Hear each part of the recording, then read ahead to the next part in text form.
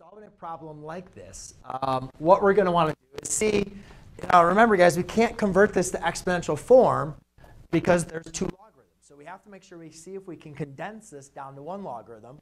We can't cancel them out because they're not equal to each other, right? We always did that, set them equal to each other. We could eliminate them, but that was only when they're equal to each other. So here what I'm going to want to condense these down to one logarithm. So I can do that by saying log base 4. Remember, by using the quotient rule of logarithms, states this would be n plus 1 over n minus 2. Okay? Now that I have one simple logarithm, now what I can do is I can rewrite this in exponential form, which states 4 to the first power equals n plus 1 over n minus 2. Now we need to solve for n, right? So over here I have an n in the numerator and then in the denominator.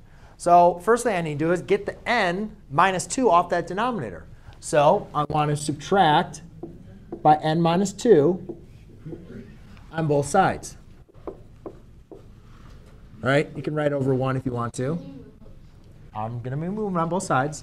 So therefore, this we now will eliminate itself.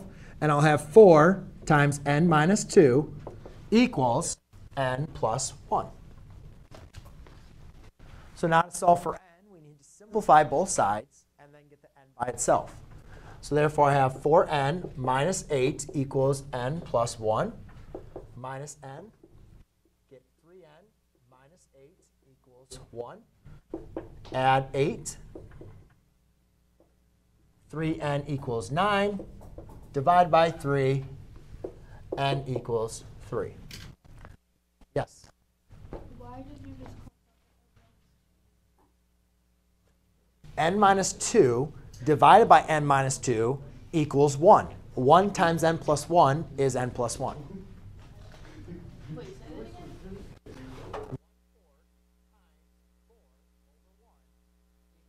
4 over 4, which equals 1, right?